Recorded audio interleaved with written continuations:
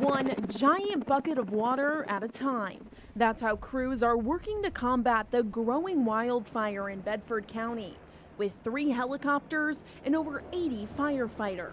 Not only is the steep, mountainous terrain posing a challenge, but so is the location inside the Jefferson National Forest. It's located in wilderness, and so wilderness is an area that is set aside by Congress to be an area of special protection. And so essentially when we fight fire in a wilderness, we can't use a bulldozer to put in a fire line. We can't use chainsaws to do any snagging or tree line or to remove trees. Well, the flames are contained to the forest and not currently threatening any homes or businesses. The smoke from the fire is affecting multiple counties. One of the reasons that you are seeing so much smoke is because the winds are very light and there's not any lift to carry that smoke away. And yesterday the winds were blowing in another direction, and so those folks that didn't have smoke yesterday are having smoke today. And with opening day for hunting season right around the corner, officials are urging people to take caution. It is rifle season starting on Saturday, and there will be hunters in the National Forest, and so we are encouraging people to be extraordinarily cautious